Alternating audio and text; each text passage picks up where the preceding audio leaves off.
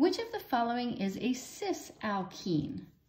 So cis and trans are terms that we use for di-substituted cycloalkanes or di-substituted alkenes. So we can use these for di-substituted alkenes.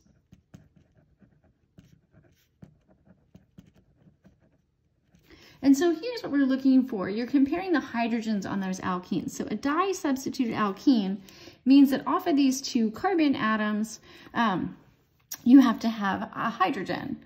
So if your hydrogens are on the same side, and now here would be your substituents, right? So that's why we say it's di-substituted. There's two substituents on those alkene carbons. If they are on the same side, then that is cis. If those substituents, or those hydrogens is really what we're looking at, but by default also the substituents, if they're on opposite sides, then that is trans.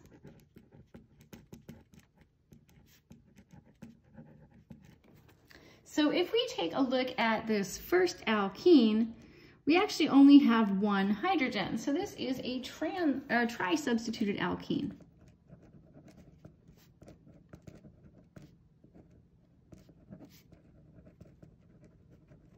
So we can't describe this via cis or trans.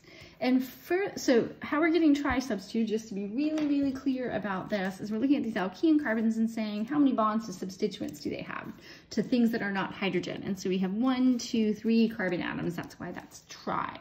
And furthermore, we've got this symmetrical group here, so we don't actually have any stereochemistry with this alkene. If we were to switch two groups on either side of the alkene, we would end up with the same molecule. So we also say that this alkene is not stereoisomeric. And that's particular to this alkene. We can certainly have a tri-substituted alkene that has stereochemistry. We just wouldn't be able to describe it with cis or trans. We would have to move on to E or Z.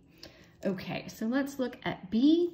So we want to see where the hydrogens are in the alkene. So we can only see from this alkene. So here's our alkene carbons.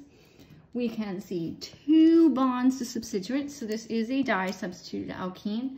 And we are always bisecting the molecule right through the pi bond. And so the bonds that we cannot see that are implied here are these bonds to hydrogen. Right? And so you might ask, how do we know what angle to put those at? So we need to remember that our alkene carbons are sp2 hybridized. So that means that they are trigonal planar. So that's a concept we saw earlier on, but that tells me where to put this hydrogen, because if it's trigonal planar, I want to have those 120-degree bond angles. So that tells me exactly where to put those hydrogens, and I can see that they are on the same side. So this is cis. So we found the right answer, but let's keep going and look at the other 2 alkenes for a little bit more practice. And so if we look at C, here are our alkene carbons. We have 2 bonds to substituents, so this is a di-substituted alkene. So it is possible that it could have cis or trans. So let's kind of bisect through the center of that. And again, we're going to place in our hydrogens by remembering that this is trigonal planar. So we want to have these 120-degree bond angles when we put in our hydrogens. And we see that they are on opposite sides. So this is trans. Okay, so that's definitely not a cis alkene. And then if we look at D, D is similar to A. So we have, those are alkene carbons, 1, 2, 3 substituents. So this is again a tri-substituted alkene.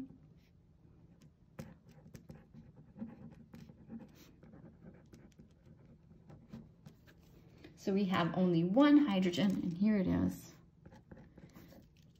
And like A, we've got some symmetry. We've got 2 ethyl groups on the same carbon. So if you switch those, you're still going to have the same alkene.